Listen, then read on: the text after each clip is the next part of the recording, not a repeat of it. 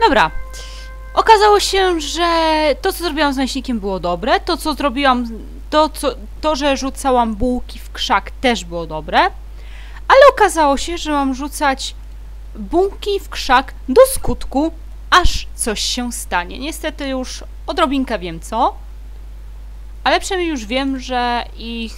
Nie wiem, czy bym ostatecznie to próbowała, ale mam rzucać do skutku.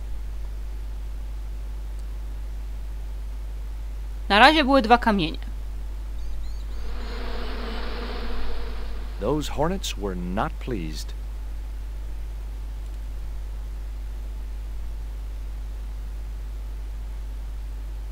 W sumie to też chyba jest trochę nieintuicyjne, żeby rzucać tak długo, aż coś się stanie, ale... Lepsze to niż ta cała akcja w dżungli.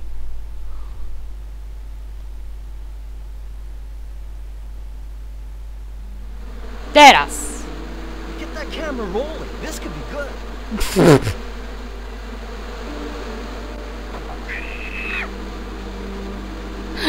Cut and printed. That was brilliant, folks.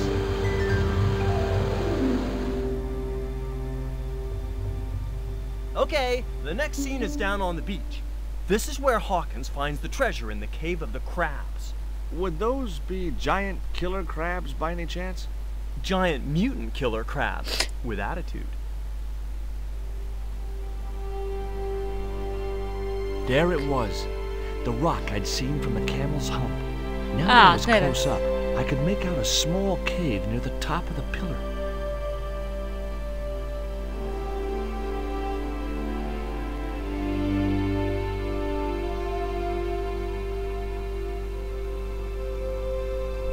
Hey, you! Trouble! Who, me?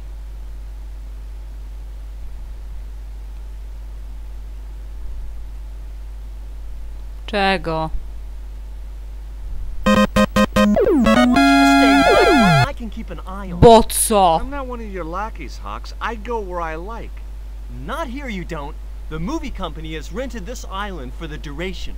You're trespassing. Do as you're told or you're gone. O, ja jestem już tak blisko celu, ale nie. I was talking to Mr. Savage, the stuntman. Is he all right? What makes you say that? He's not making any sense. The guy's English. Tak, to już wiem. Why don't you use that cave up on the rock pillar at the end of the beach? We don't have a stuntman anymore. Hey, I'll do the stunt. I appreciate the offer, but if you fall, you'll sue us. No, I won't. Everybody hear that? I heard it. Good enough, we're covered. Got any experience? Death-defying leaps, desperate fistfights, getting caught in explosions, you name it. Okay, people, move out. We're shooting the scene at the end of the beach. No, we're not. The camera's still bogged down. Shoot, I forgot about that. No go, Stobart. We'll have to use this cave after all. What's the name of the movie? Are you trying to be funny? No, It's Treasure. I don't recall any girls in Treasure Island. Gotta think box office. What other changes? Just a few. You haven't. To Are już you o to quite- wszystko już of course pytaliśmy. His trained attack. Did you say you? That's right. Do they Yeah, but a volcano? sure. All the Tak, to who's już playing Jim wiemy. Hawkins? Hi, Q. I don't go to the movie. Gee, that's why we're on. Gotta film the. Chyba, że to jest jakiś You don't look happy. glitch, Why bo should w I be sumie happy? to... Look at that. So? Look at it. It's crap. A, Does that look like the sort of place anybody would hide treasure? I should have had props build me up proper. przepraszam, że tam to przyspieszyłam, a nie myślałam, że to jest coś cinematic nowego. cave. What do you mean a cinematic cave? One with drama, danger. One that looks like the mouth of a big stone skull would be cool, but I'd settle for drama and danger. Przepraszam, że tam to ominęłam, ale no nie myślałam, że już mówi coś Who's the nowego. leading lady? Don't you recognize her? Oh, I'd never heard of her. You know what the No, but I... Zombie Island. Zombies? A crazed gleam came into his eye. Get me the writers. Get me makeup. I want zombie pirates in this movie by the end of today. The little tent was like a canvas outhouse. I pewnie nie mogę tam wejść. Hey, surfer boy, stay out of there. Oh, what is it this time? That's the wardrobe tent. You've got no business to be going in there. Looked like I wasn't gonna get to play dress-up.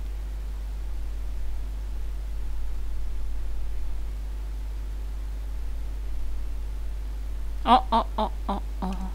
The cave mouth was huge. It looked like an obvious place to hide treasure, and that was probably why it wasn't the one Ketch had chosen.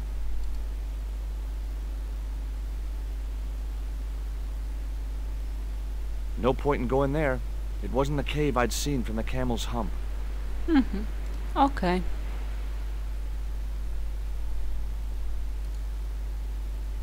Spoko, dobra, teraz porozmawiajmy z kamerzystą.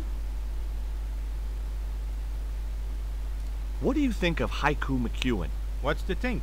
The kid will have earned more by the time he's bolt. Good luck to him.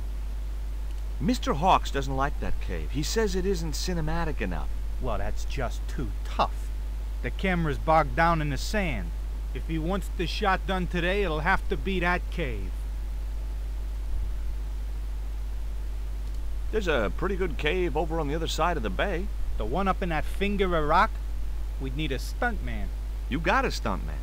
We ain't got no stuntman. Bird injured his back doing that dumb wall jump.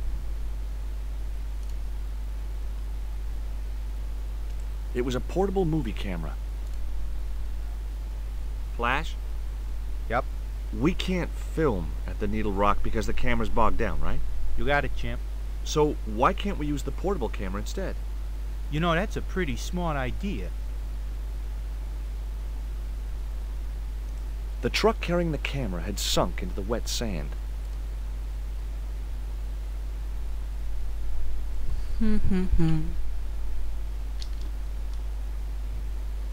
That camera wasn't going anywhere.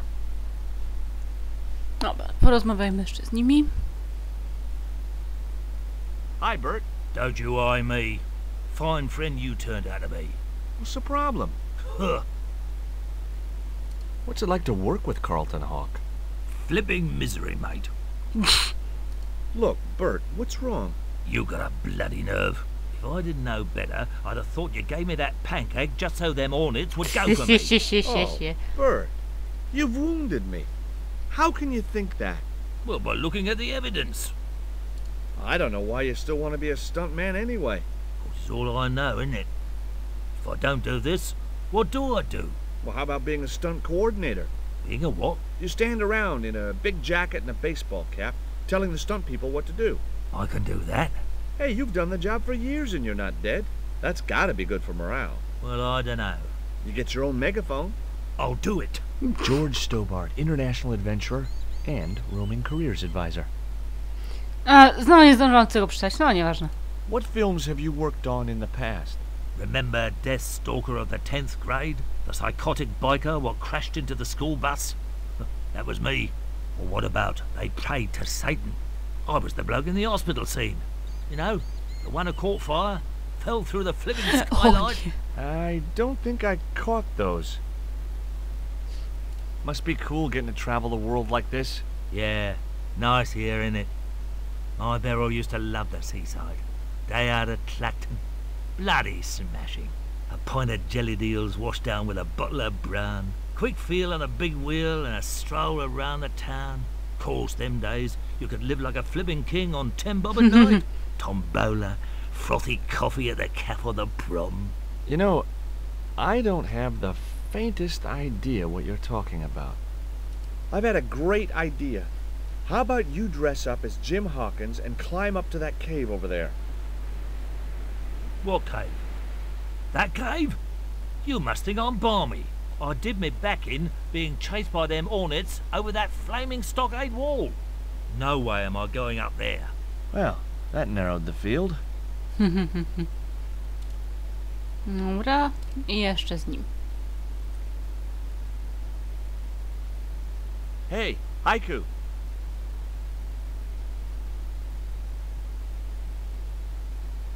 Yeah, man. You're playing Jim Hawkins, right? Jimbo. I had Mr. Hawks.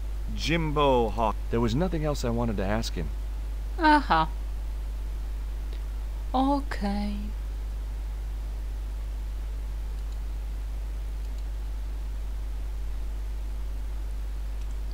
There it was. The column of rock I'd seen from the Camel's Hump. It was a lot taller than I'd expected. I'd have to get closer to see if I could climb up to the cave.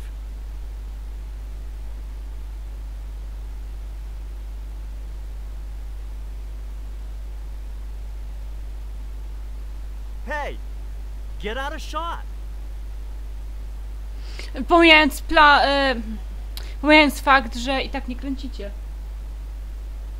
Ja bo mi się wydaje, bo zaczęło padać. No może mi się wydaje.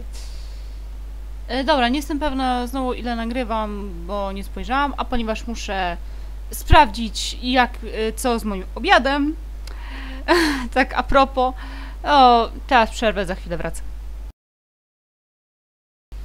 Dobra, do obiadu jeszcze trochę, a sprawdzałam miejsce na dysku, mam miejsce na jeszcze takie 2 trochę dłuższe wideo, bo ostatnie wyszły mi bardzo krótkie.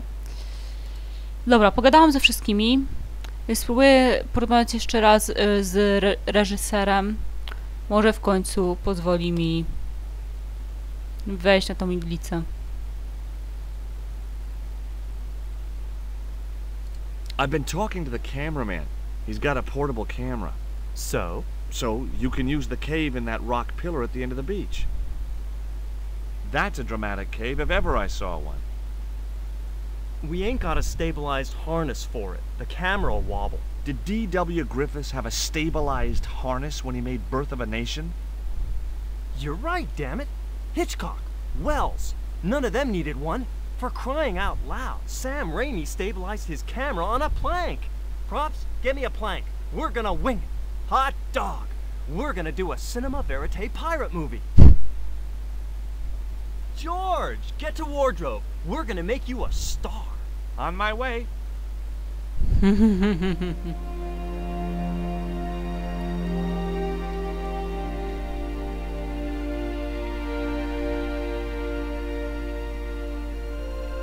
I...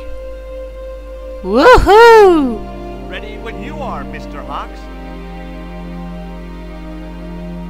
W sumie to wygląda nawet lepiej niż główny aktor, ale to swoją drogą.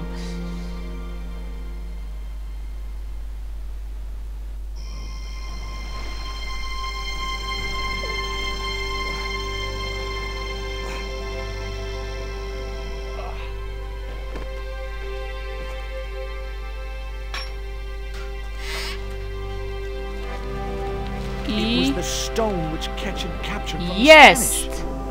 The Eagle Stone. Czyli w sumie mamy już wszystkie. I Mamy returned to je Paramonte wszystkie. and found that Georges had left a message with Conchita. He'd already left for the Indian village, so I hurried to catch up with him. When I arrived, I found a scene of desolation. O w mordę. Czy ktoś się dowiedział o ich związku z nami? Ojej, cała wioska jest spalona.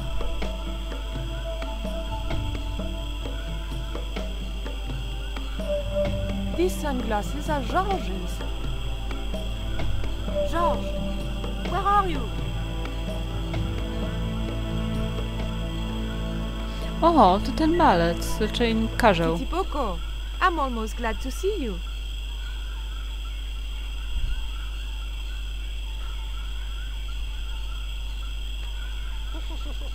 To nie było śmieszne! You little asshole. What happened here?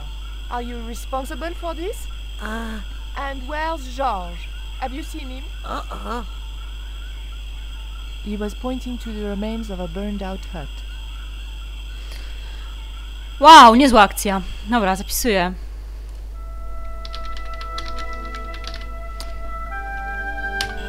Ale patrząc na to, że już czysto technicznie rzecz biorąc mamy wszystkie kamienie, tylko nie mamy ich razem zebranych, to już myślę, że faktycznie tak zwany endgame jest blisko. There was nothing in the barrel. O! That barrel would have looked great on my patio, filled with shrubs.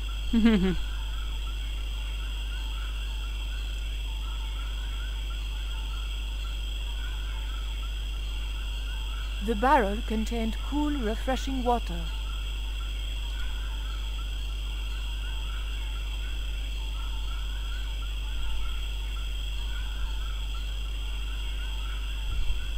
The barrel was too heavy to move. Ale jakbym miała coś, w czym mogłabym przechowywać wodę, to... It was too hot to pick up.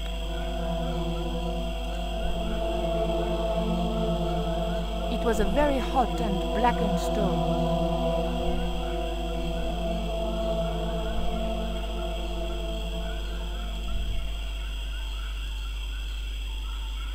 Bo w sumie pomyślałam, żeby przez coś go chwycić i wtedy zanurzyć go w beczce i wtedy by się ostudził.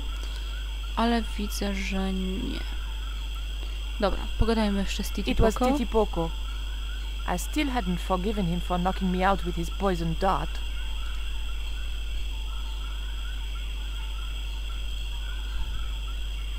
These are George's shades, right? Has he been here? Jaws! Where is he now?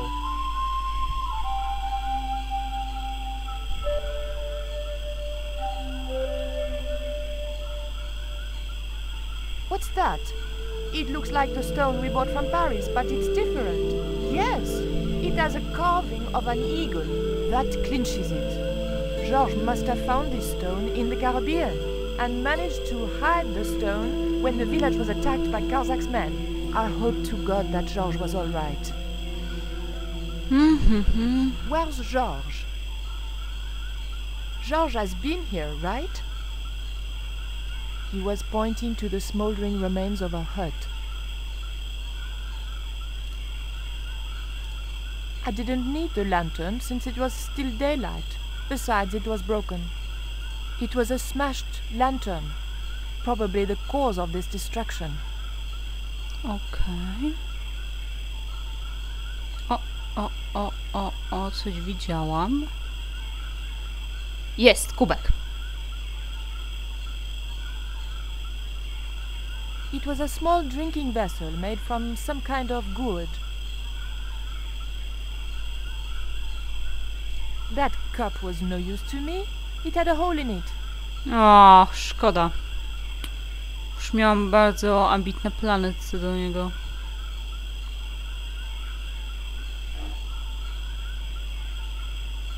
Dobra, nic tu nie widzę.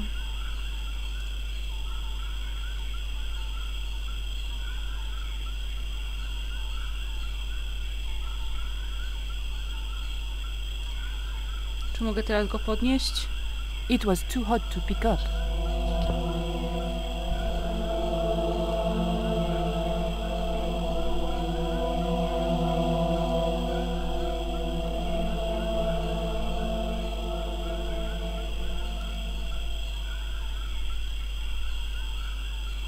Dobra, tu już widzę, że tu już nic nie ma. Ale za to widziałam, że coś było na wejściu do wioski. Nie mam pojęcia, co to było, ale no na pewno się przyda. Kukurydza. O, gacie? What the hell?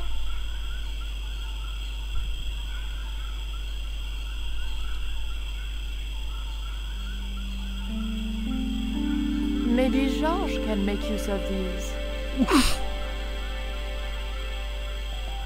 Musiało być majcioch jednego ze strażników, ale dzięki temu mam wrażenie, że będziemy mogli chwycić ten kamień. W sumie to czy na bardzo samym początku George też nie chwycił gorącego przedmiotu za pomocą majteczek? Gro, jesteś dziwna. The underpants weren't thick enough to protect my hands. Szkórka. Już myślałam, że jestem taka mądra. I thought about washing the underpants, but I didn't have any washing powder. A może on mi coś There o nich was powie? nothing I wanted to ask him.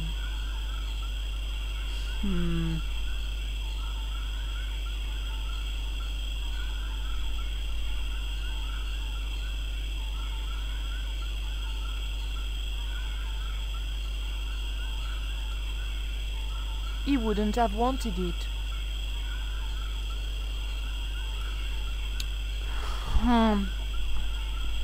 Zastanawiam się, co ja mogę teraz zrobić w ogóle. It was a smash. I didn't need the lamp. Okej.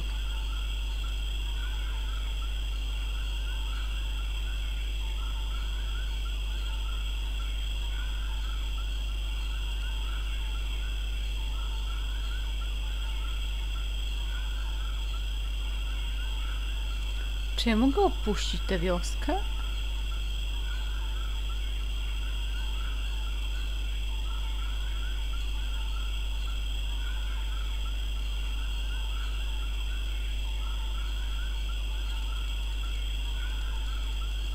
Nie, nie mogę.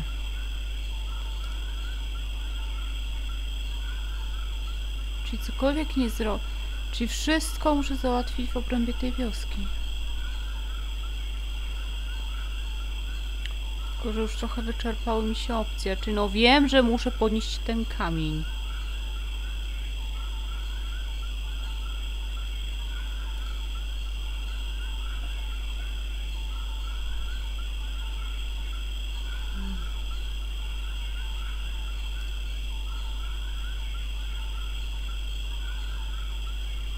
There was nothing in the barrel.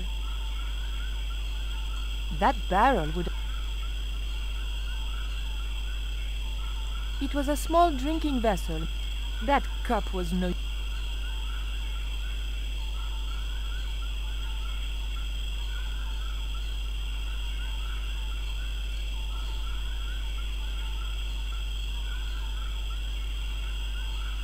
There was nothing I wanted to ask him.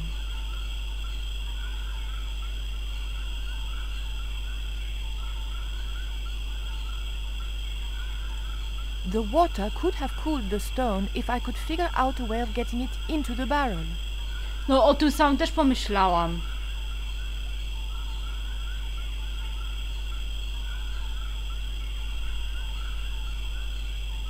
I just didn't have the strength to tip that barrel.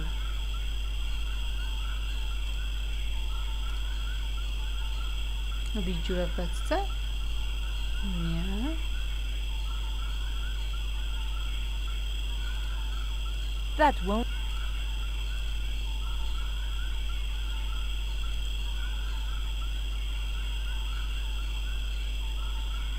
It was a very hot and blackened stone. It was too hot to pick up. The underpants weren't thick enough to protect my hands. That wouldn't work. That isn't it at all. Non.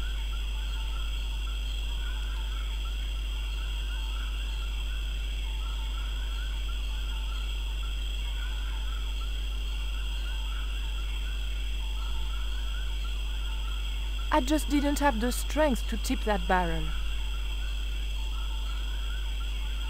The water could have cooled the stone if I could figure out a way of getting it into the barrel.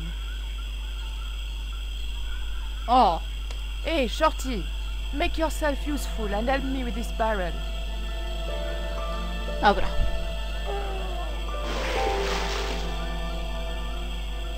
Thanks. Dobra.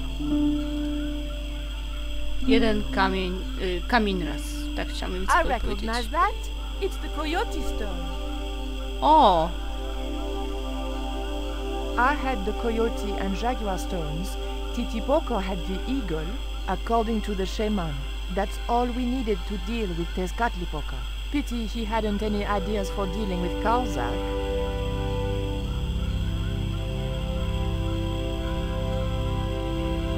What is it? Where are you pointing? Ashes. The thought that they might be human chilled me to the bone. The ground was covered with ashes. Dobra, mam wrażenie, że to jest już wszystko, co mieliśmy tu zrobić. Więc wychodzimy.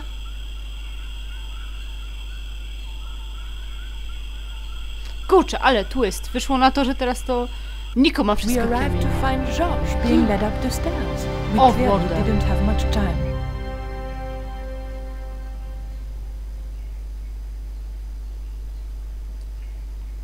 Dobra, automatycznie zapisuję, bo widzę, że zaczynam się niebezpiecznie.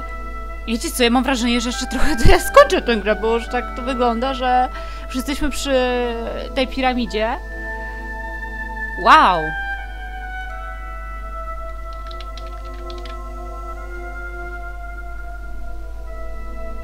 I... Dobra, kliknę zapisz. I za chwilę wracam.